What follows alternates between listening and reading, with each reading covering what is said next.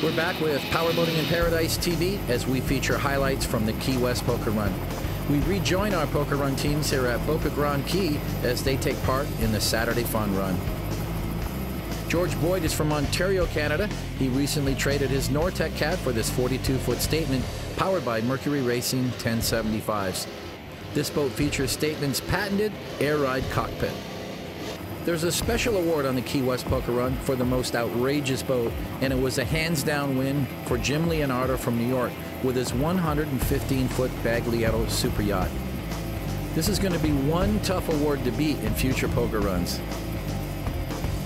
We finally caught up with Team Winship. This impressive 48 MTI is powered by turbocharged Mercury Racing 1350s, and it's my bet that John Woodruff has put more hours on these 1350s than any other pair out there. Here's Nick Buis from the Statement Factory with their factory poker run team in their all-new 37-foot SUV.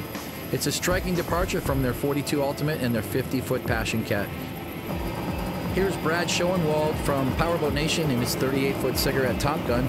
Viewers, take note, they're all wearing their life jackets. Here's Mark and Eileen Fisher in their 36 Deep Impact powered by triple Yamaha 350s. This may be the last time you see this boat. It went to the Miami Boat Show earlier this year and found a new home. Scott Conrad from Nortec brought out this new 34 center console model to Key West and had it on display at the Poker Run sponsor dock. The 34 and the 39 center consoles are a big part of the new Nortec lineup. Here's Jeff and Jennifer Corbell from Illinois in their 39 Outer Limits. It's got triple 525s, which would make it a reliable poker run platform with speeds well over 100 miles per hour. Anton Holstrom from South Carolina got bit by the bug on this event 2 years ago, and he's never looked back. Since then, he and his sister Deb have done dozens of poker runs on this 42 Cigarette. Here's Mark Palanchian, who actually did the poker run on an 85-foot motor yacht, but he's got to get his high-speed kicks in, so he got some time on this race rig power play named Team X Muscle. Michael and Keith Merritt are two brothers from Ohio who are passionate about this sport. They left their 48 Fountain Express cruiser back at the dock so they could put the 45 Cigarette through the paces on this thrilling ride to Boca Grande. This aerial shot pretty much sums up what a beautiful day it was here at Boca Grande for hundreds of Key West Poker Run attendees.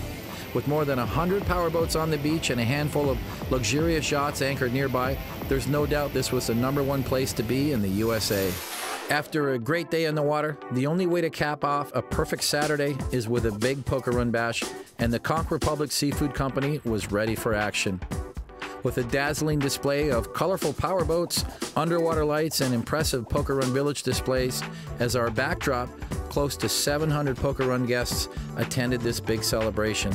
With the bright light towers that we've been bringing into the Poker Run Village in recent years, there's something about these nighttime displays that just makes these boats look incredible. I'd like to commend all of the exhibitors who put on great displays this year and remind everybody that the 2013 Poker Run Village is even going to be more impressive. The excitement began as dozens of Poker Run teams began to receive the coveted People's Choice Awards, including awards like Best Catamaran, Best V-Bottom, Best Paint and Graphics, and of course the crowd favorite, the Sexiest Crew Award, which is always the toughest one to choose.